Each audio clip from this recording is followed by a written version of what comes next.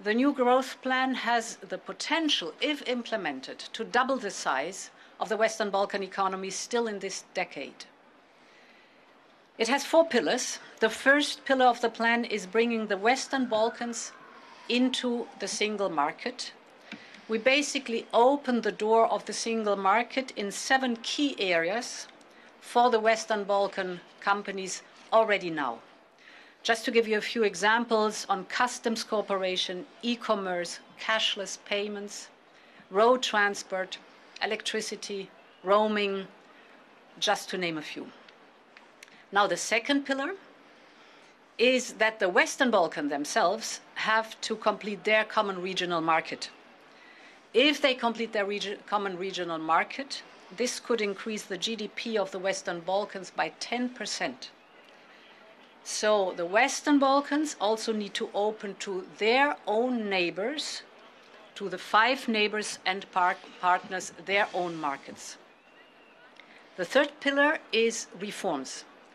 If we want to give access to the Western Balkans to the European single markets, of course there needs to be a level playing field, the same rules and standards. This means reforms are necessary. And these reforms also bring the Western Balkans closer to membership.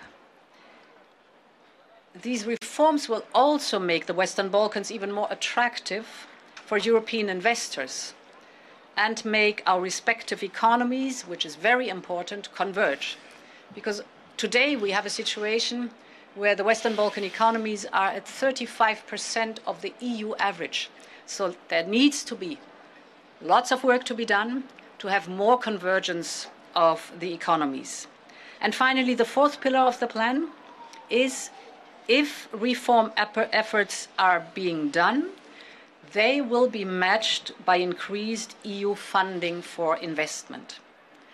In other words, we have proposed a 6 billion investment package. This is composed of 2 billion in grants and 4 billion in loans. And this same logic applies like in our investment plan Next Generation EU for the member states.